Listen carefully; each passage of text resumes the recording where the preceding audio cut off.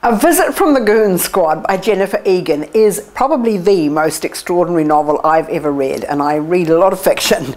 It is amazing, really, and so utterly different. It breaks all the rules. There is certainly no beginning and no middle and no end. It is basically set in the music industry in the States, but it jumps around in time and place and from character to character. Some characters appear in A Visit from the Goon Squad and are there for a short time and never appear again. It's basically about, well, it's very satirical about the music industry, about fame, about fortune, about having, thinking that you're better than anybody else and having a sense of entitlement, which so many famous and wealthy people have.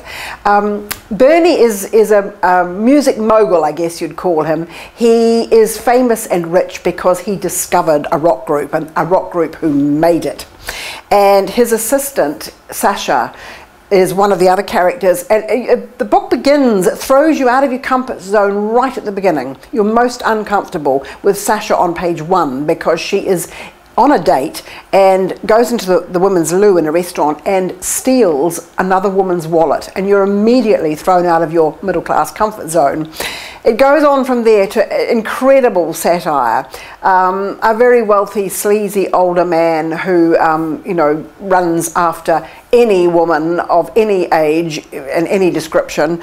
The film industry, as well as the music industry, the international political scene, PR. There's an incredible sequence with a PR agent who runs a party that I won't tell you the details of it because it will spoil it, but she runs a party with the 500 most perfect, wonderful people in New York. She hand selects the entire 500 guest list and runs this incredible party that ends in total disaster, and it is hilarious. It's very satirical. There's a political scene where the general involved could be any of the current day generals in the Middle East. This one I think actually is in South America, but he could be any of those Middle Eastern generals in those countries where there are revolutions going on at the moment.